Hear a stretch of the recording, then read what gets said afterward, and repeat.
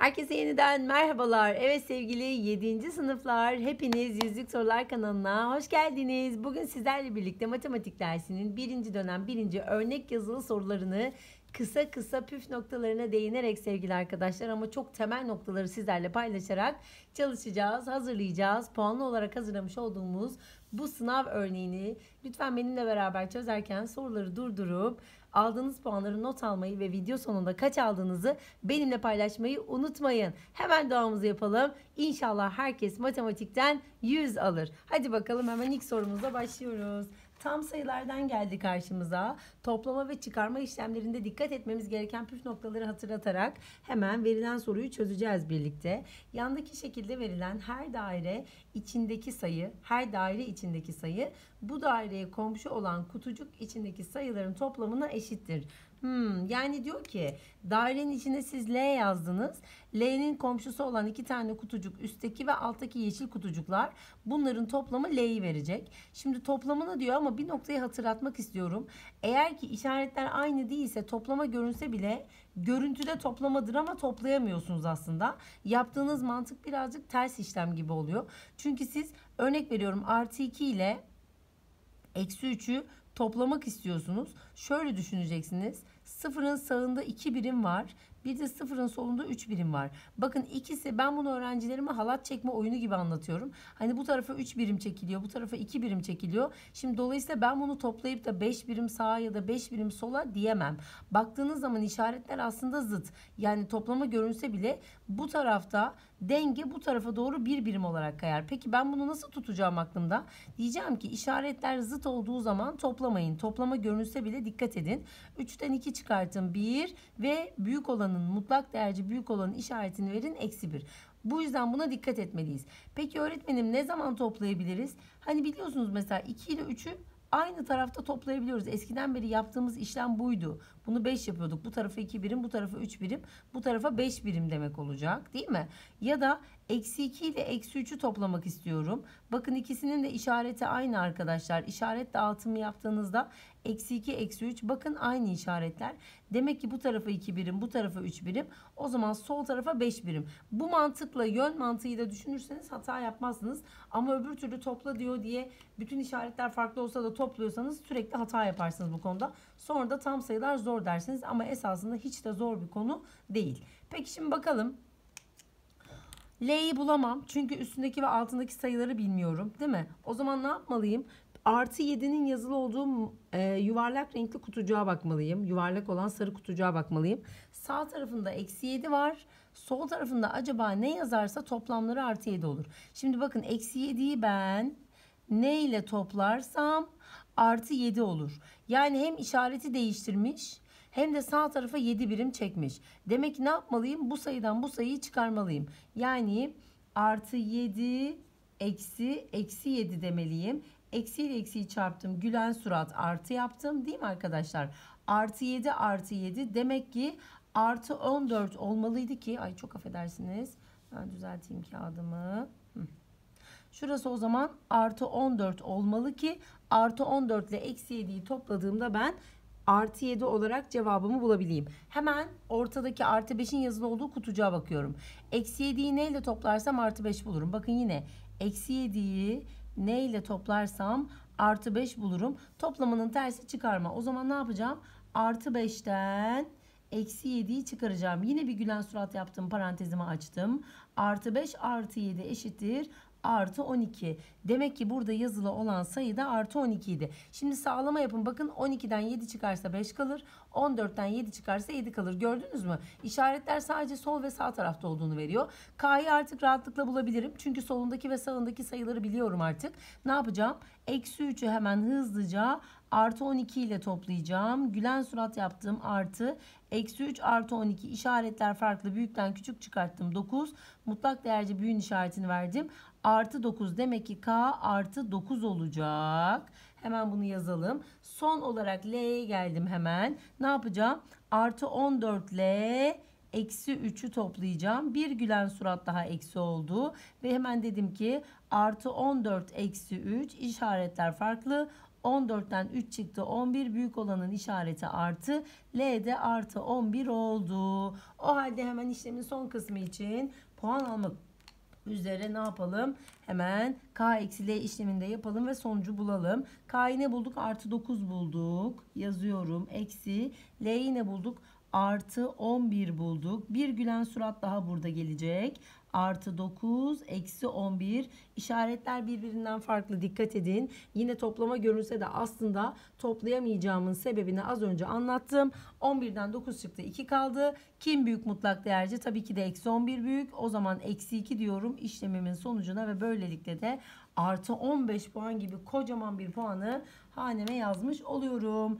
Hemen ikinci soruyla kaldığımız yerden devam edelim. Umarım açıklayıcı olmuştur. Anlamadığınız noktaları lütfen yorumlar kısmında sormaktan çekinmeyin arkadaşlar. Yukarıdaki işlemlere göre kareden üçgen çıkarsa ve bunu da beşgenle toplarsak bu işlemin sonucunu ne buluruz diye sormuş bize. O halde önce verilmeyen sayıları bulalım. Burada bakın toplama işleminin özelliklerini de öğreneceksiniz. Şimdi ne yaptı? Burada içeride ikisini topladı değil mi? Bakın köşeli parantezin içinde ikisini topladı. Kimle kimi? Artı 5 artı eksi 2. Sonra buna eksi 1 ekledi.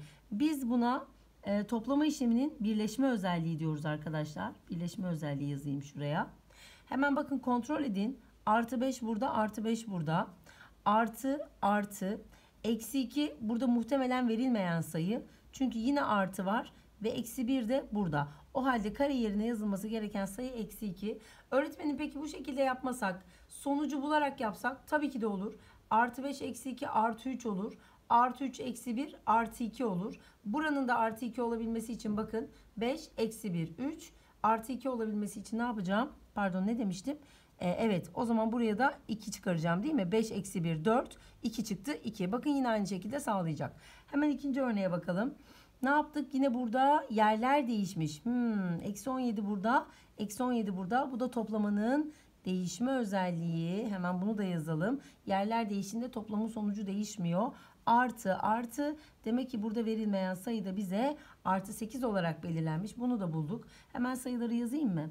Şurada mavi kare eksi 2 idi. Paranteze alacağım. Ortada çıkarma işlemi var. Öyle istiyor. Peki üçgeni ne bulduk, pembe üçgeni? Artı 8 bulduk. Bunu da yazdım. Sonra toplama işlemi istiyor. Son sayıya geldim. Bakın biri artı 4, biri eksi 4. İkisi birbirinin toplamaya göre tersi. Hemen şu sayı doğrusunu çizeyim. Sıfırın sağında 4 birim. Sıfırın solunda 4 birim. İpi bir tarafa bu tarafa çekmek istesem ne yapacağım halat çekme oyununda? Dengede kalacağım. Yani toplama işleminin etkisiz elemanı olan sıfırı bulacağım. Bu da etkisiz eleman özelliği olacak arkadaşlar. Bir sayının sıfırla toplanması sonucu değiştirmez. O zaman buraya da sıfır yazdığımda işlemin sonucu için hemen gülen surat yapıyorum. Bu parantezin önünde hiçbir işaret yok. Eksi 2 olduğu gibi yazdım. Şurayı açtım. Artı ile eksinin çarpımı eksi 8 oldu. Zaten sıfır eklemesem de olur. İşaretler aynı olduğu için topluyorum 10. Ama aynı işareti veriyorum. Yanıtım eksi 10. Çünkü sıfırın sol tarafında işlem yaptım diyerek de çözümümü tamamlıyorum. Gerçekten çok güzel iki soru. Böyle hakkını veren 30 puanı hanemize yazdık. Üçüncü soruyla kaldığımız yerden devam edeceğiz. Şimdi de tam sayılarda birazcık çarpma bölme yapacağız sevgili öğrenciler. Bu işleminin sonucunu sordu bize. Ne yapalım hemen? Bir bakalım. Hemen hatırlatmak istiyorum arkadaşlar. Artı ile artıyı çarparsanız artı, eksi ile eksiyi çarparsanız da artı. Ama eğer zıt işaretleri birbiriyle çarparsanız artı ile eksi diyelim buna da. Bunun sonucu da eksi olacak. Bölmede de aynı mantık geçerli. Dolayısıyla aynı işaretler artıya, farklı işaretler eksiye gidecek. Hemen bakıyorum. Soldan sağa işlem önceliğine de dikkat edecek şekilde önce bölmeyi yapacağım. Sonra çarpmayı yapacağım. En son çıkarmayı yapacağım. Buna dikkat etmeliyim. Önce şuradaki bölmeyi yapacağım. Eksi ile artıya bölersem eğer eksi olacak. Önce işaret bölmesi. Şimdi 42'yi 3'e bölüyorum. 4'te 3 bir kere var. 1 kere 3 3 kaldı burada 12. 12'de 3 4 kere var. Eksi 14'ü yazayım. Parantezini koyayım. Ortada çıkarma işlemim var. Geldim şimdi çarpma işlemine. Önce işaret çarpması yapıyorum. Eksi ile eksinin çarpımı artı. Sonra sayıları çarpıyorum. 4 kere 2 8 parantezi kapattım. Şimdi gülen surat yaparak parantezleri açacağım. Önünde işaret yok. Eksi 14. Hop birinci gülen suratım geldi. Eksi 8. Bakıyorum ikisinin işareti de aynı. Toplayacağım o zaman 22. Ve kimin işaretini vereceğim? Tabii ki de işaret neyse onu vereceğim. Çünkü her iki sayıyla da sıfırın sol tarafında işlem yaptım. O halde 10 puan daha alarak 40 puana ulaştım diyorum. Evet. Sesim için lütfen kusura bakmayın, sesim kısık. Ama yine de sizler anlamadığınız noktaları yorumlarda sorun arkadaşlar. Gerçekten elimizden geldiğince yanıtlamaya gayret göstereceğiz. Bu noktada emin olabilirsiniz. Dördüncü soru birazcık tam sayı, birazcık üstü sayı birlikte. Bu işlemin sonucunu soruyor bize. Hemen başlayalım. Önce bu üstü dönüşümü yapabilmem için şuradaki kocaman köşeli parantezin içindeki işlemi yapmam gerekiyor. Bu köşeli parantezin içindeki işlemi şöyle aşağıya alırsam, parantezlerin önündeki işaretleri dağıtarak kaldırırsam, bunun önünde işaret yok. Eksi 5 olduğu gibi yazayım. Şu artı ile artının çarpımına bir gülen surat yaptım ve artı 7. Şimdi ikisine bakıyorum. Birisi solda 5 birim, birisi sağda 7 birim. Ne yapacağım? Çıkaracağım. Sağdakinin işaretini vereceğim. Çünkü o mutlak değerce daha büyük. O halde şu köşeli parantezin içi aslında 2 çıktı. Ve üzerinde ne var arkadaşlar? 4 var. O zaman hemen artı 2'nin 4. kuvveti diye yazayım. Geldim ikinci köşeli paranteze. Hemen bakıyorum. Negatif bir sayının tek kuvveti daima negatif olacak. Değil mi arkadaşlar? 1'in bütün kuvvetleri 1. O halde şu işlemin sonucu eksi 1 oldu. Bir sayının sıfırıncı kuvveti 1'dir arkadaşlar. Artı 1 de buraya yazdım. Köşeli parantezi kapatınca.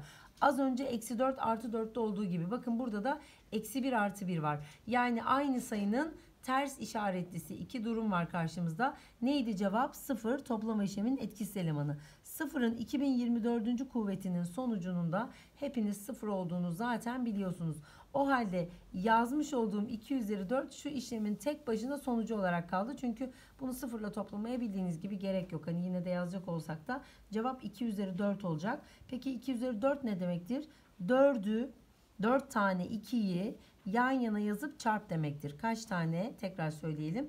4 tane bir sayının üzerinde üst görürsek üst kadar sayıyı yazar çarparız. Tekrarlı çarpımdır. 2 kere 2 4, 4 kere 2 8, 8 kere 2 16. İşlemimizin sonucu 16 diyerek de 10 tam puan daha ekledik diyorum. Evet. Çok kolay ve keyifli sorular gerçekten. 7. sınıf gerçekten güzel bir sınıf ama 8'e de bir taraftan hazırlanmaya gayret gösterin. Konuları çok iyi bir şekilde öğrenin ki önümüzdeki yıl LGS süreci sizi zorlamasın arkadaşlar. Temel eksiklerini bu yıl muhakkak halletsin bütün öğrenciler ki hatta yaz tatilini bile değerlendirin ve mutlaka iyi bir şekilde hazırlanın.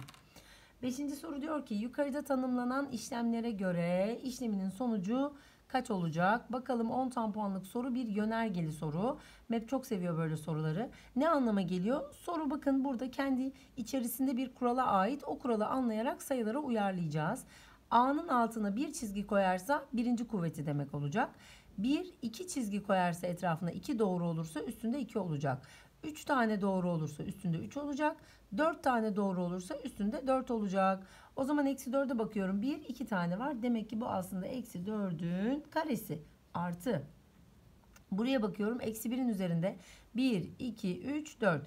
O zaman eksi 1'in üzerine 4 koyacağım. Artı 5'in altında bir tane 5'in kendisine olduğu gibi yazacağım. Peki negatif sayıların çift kuvveti pozitiftir dedik. 4'ün karesi ne demek? Hemen onu da yazalım mı? Bugün sayfayı bayağı kaydırıyorum. Evet 4'ün karesi ne demek? 2 tane 4'ü yan yana yazıp çarpmak demek. 4 kere 4 16. O halde işaret de artı olduğu için burası artı 16. Devam ediyorum. Artı eksi 1'in 4. kuvveti. Negatif bir sayının çift kuvveti yine pozitif. 1'in tüm kuvvetleri 1. Dolayısıyla buraya da artı 1 yazdık. Bunu da kapattım. Artı 5. Şimdi artık bütün parantezleri açıyorum. Artı 16 artı 1 artı 5 olduğu gibi toplama işlemi 5 bir daha 6 16 daha 22 diyerek de işlemimizin sonucunu bulmuş olduk. Umarım açıklayıcı olmuştur. Evet sayfamı da şöyle kontrol edeyim.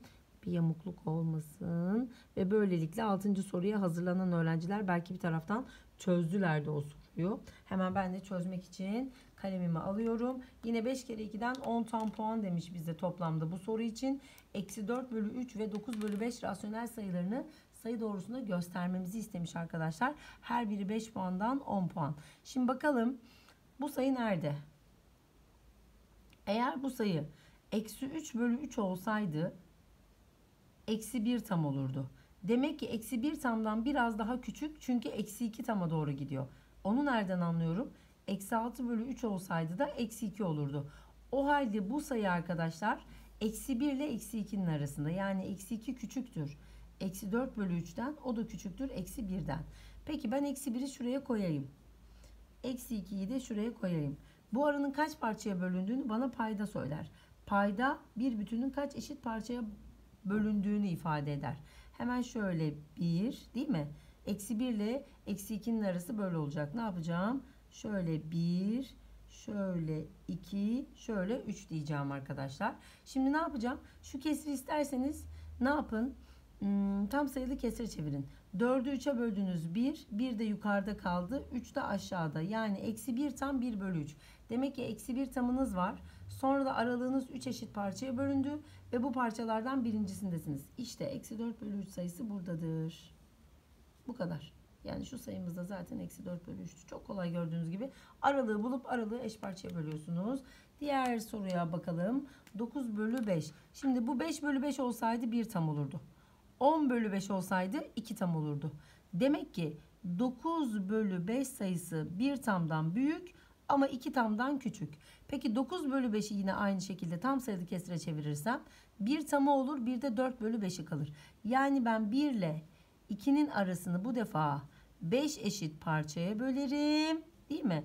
1, 2, 1, 2, 3, bir tane daha 4, bir tane daha 5. 5 eşit parçaya böldüm. 1, 2, 3, 4, 5. Ve bu parçalardan dördüncüsünü alacağım. 1, 2, 3, 4. İşte burada 9 bölü 5, yani neredeyse 10 bölü 5. Ki 10 bölü 5 de zaten budur. Bakın 5 bölü 5 de zaten budur. Hatta burayı da yazayım. Burası eksi 3 bölü 3. Burası da eksi 6 bölü 3. Belki bu şekilde bazı öğrenciler daha kolay anlayabilirler. Aralığı bulduktan sonra yerleştiriyoruz. Öğrenciler sayı doğrusunda göstermekten birazcık çekiniyorlar. Hani zor olduğunu zannediyorlar ama esasında hiç de öyle değil. Keşke hatta bütün sorular bu kadar kolay olsa bence. Evet. Diğer soruyla kaldığımız yerden devam edelim. 7. soru bakalım bize ne soruyor sevgili arkadaşlar. Diyor ki aşağıdaki sayı doğrusunda gösterilen rasyonel sayıları bulunuz. Bu defa da belirli noktaları işaretledi. Bizden o noktalara karşılık gelen sayıları bulmamızı istiyor. Yine 2 tane sorduğu için toplamda 10 tam puanlık bir sorumuz. Hemen bakın, eksi 2 ile eksi 3'ün arası bölünmüş. Yani eksi 2 tamımız var. Eksi 2 tamdan büyüğüz. Ama eksi 2 tamdan küçüğüz ama eksi 3 tamdan büyüğüz. Biliyorsunuz ki sıfırın solunda sayılar sıfırdan uzaklaştıkça küçülür. Dolayısıyla ne kadar uzaksa o kadar küçük. O zaman eksi 2'den küçük, eksi 3'ten büyük. Peki bu aralık kaça bölünmüş? 1, 2, 3, 4, 5, 6, 7, 8, 9, 10 eşit parçaya bölünmüş. Paydamıza 10 yazıyoruz. Eksi 2 tamamız zaten cepte. Eksi 2'yi buraya yazıyoruz. Peki biz bu parçalardan kaçıncısındayız? 1, 2, 3, 4, 5, 6, 7.sindeyiz. O zaman eksi 2 tam 7 bölü 10 diyorum. Peki öğretmenim bunu tek seferde bileşik kesire nasıl çevireceğim? Eksi bu sayının en başında olacak arkadaşlar. Negatif tarafta olmasını ifade ediyor. Normal bir şekilde 2 kere 10 20 diyeceksiniz. 7'ye ekleyeceksiniz 27. Buraya 27 bölü 10'u yazacaksınız. Ama önüne de eksiği koyacaksınız. Dolayısıyla bize verilen sayımız eksi 27 bölü 10 olarak karşımıza çıkmış oluyor. Yani neredeyse eksi 30 bölü 10. Şu sayı demek ki o zaman eksi 20 bölü 10, yani eksi 2 tam. Şu sayı da eksi 30 bölü 10, yani eksi 3 tam. Evet. Umarım açıklayıcı olmuştur. Heyecanlı bir şekilde hepsini anlatmaya çalıştım. Bir diğerine gelelim. 5 ile 6'nın arasında, yani 5'ten büyük bir sayı, 6'dan da küçük bir sayı. 5 ile 6'nın arası 1, 2, 3, 4, 5, 6 eşit parçaya bölünmüş. Paydamıza 6 yazacağız. 5 tane tamımız var. Bir de 1, 2, 3, 4, 5. Bu parçalardan 5.sindeyiz. Sıfırın sağ tarafında olduğumuz için işaretimiz olduğu gibi pozitif. 6 kere 5, 30. 30'a 5 ekledik, 35. Bunu olduğu gibi paya yazdık. Paydayı aynen yazdık. Bakın gerçekten demek ki burası 36 bölü 6 olsaydı 6 tam. 30 bölü 6 olsaydı da 5 tam. İşte 31, 32, 33, 34, 35 gibi sayabilirsiniz arkadaşlar. Burası da 35 bölü 6'dır diyerek karşımıza çıkmış oldu. Evet, süper. 10 tam puan daha aldık. 100 puana doğru yaklaşıyoruz. Şimdiki sorumuz bir sıralama sorusu olarak karşımıza geldi. Diyor ki yukarıdaki hedef tahtalarında yazılı olan rasyonel sayıları büyükten küçüğe doğru sıralayınız. Büyükten küçüğe doğru 10 tam puan. Şimdi arkadaşlar bu tarz sorularda sizlere tavsiyem elbette çevirebiliyorsanız sayıları rasyonele çevirmeniz. Ama bazen çevirmek gerçekten hem uzun hem zaman alıcı olur. O yüzden biraz onda birler, yüzde birler, binde birler karşılaştırması yapabilirseniz daha kolay olur. Mesela K'yı şöyle düşünelim. K aslında şöyle bir sayı. 0 tam %23. Yani bunun artık bundan sonraki görünmeyen bütün basamakları dilediğim basamak kadar karşılaştıracak olsam 0 diye ilerler. Ama L'ye baktığımda L şöyle bir sayı. Devirli bir ondalık sayı. Ne demek devir? Üzerinde çizgi olan rakam tekrar ediyor demek. Yani 0,23 3 diye sonsuza kadar gidiyor. Şimdi ben sadece bu ikisini karşılaştırmanızı istesem bile bakarsınız onda birler aynı. Yüzde birler aynı. Binde birlerde L direkt 3 sayı öne çıkıyor. O zaman LK'dan büyük bir sayı. Bakın böyle düşünebilirsiniz yani. Çok daha pratik. Peki öğretmenim M'yi nasıl yapacağız? 1'i 4'e bölmeyi hepiniz biliyorsunuz. Öğrendiniz 6. sınıfta. İlkokuldan beri ondalık kesre. 1'i nasıl 4'e böleriz? Buraya 1 0 atarız. Buraya 1 0 1 virgül atarız. 2 kere 4 8 deriz. Kalır burada 2. 2 de olmadığı için 1 0. Burada bir daha virgüle gerek yok. 5 koyarız. 4 kere 5 20 der. İşlemimizi bitiririz. Aslında demek ki L dediğimiz sayı 0 tam %25'miş. Şimdi ben M dediğimiz sayı. M dediğimiz sayı 0,25 ise bunun da K gibi görünmeyen bütün basamakları sıfırdır arkadaşlar. Bu o zaman onda birlerde hem K'dan hem L'den büyük olduğu için M aralarındaki en büyük sayı oldu şu anda. Peki N'ye bakacak olursam ne demiştim? Üzerinde çizgi olan sayılar tekrar ediyor. Demek ki bu 0,23 23 diye devam ediyor. Yani onda birleri aynı. Binde birleri aynı olan iki sayı var. Fakat yüzde birlerde L'den küçük, K'dan büyük olacak. O halde hemen artık sıralamayı yazabiliriz. Aralarındaki en büyük sayı tabii ki de M olacak. M aldım. M büyüktür dedim. Neden öğretmenim? Çünkü bakın onda birlerde değil yüzde birlerde fark açtı şu anda L'ye.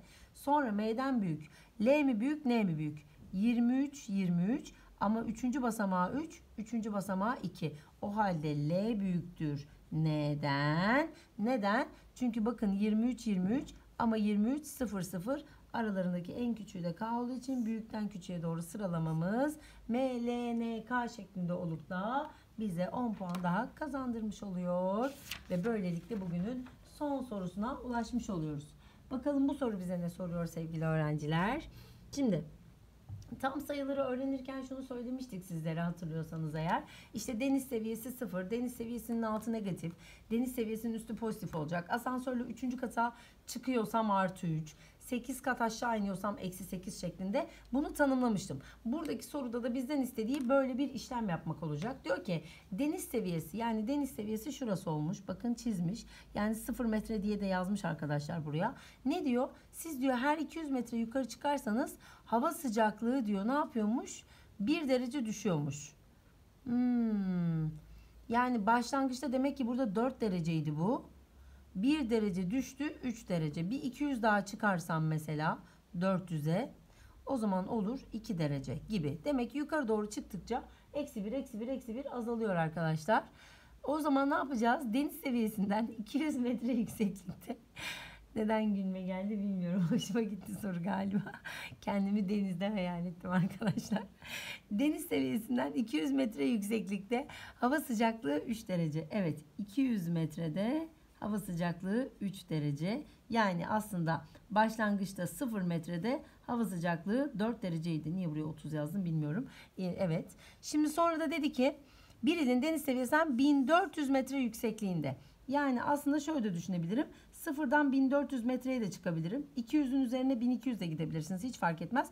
Burada hava sıcaklığının kaç derece olduğunu soruyor arkadaşlar. Şimdi diyeceğim ki her 200 metrede 1 derece düşüyorsa, düşmeyi negatif göstereyim. O zaman acaba 1400 metrede kaç derece düşer diye düşüneyim. Şimdi bakın arada 7 derece, arada 7 kat. 7 kat olduğu için çarpı 7 yaparak diyeceğim ki o zaman x 7 derece düşer aşağıya. Demek ki ben başlangıçta 0 metrede 4 derecede isem 7 derece düşüreceğim. artı 4. O zaman artı eksi 7 yapacağım arkadaşlar. Dolayısıyla burayı çarpacağım eksi. Artı 4 eksi 3'ten hava sıcaklığı pardon eksi 7'den eksi 3 dereceye düşerek de işlemimizin sonucunu vereceğiz. Böylelikle bugün bizlere ayrılan sürenin sonuna gelmiş oluyoruz arkadaşlar. Umarım açıklayıcı olmuştur. Umarım faydalı olmuştur. Lütfen anlamadığınız noktaları yorumlar kısmında bizlere sormaktan çekinmeyin sevgili öğrenciler. Ve tabii ki de videomuzu beğendiyseniz kanalımıza abone olmayı unutmayın. Yeni videolarda görüşmek üzere. Kendinize çok çok iyi bakın. Hoşça kalın.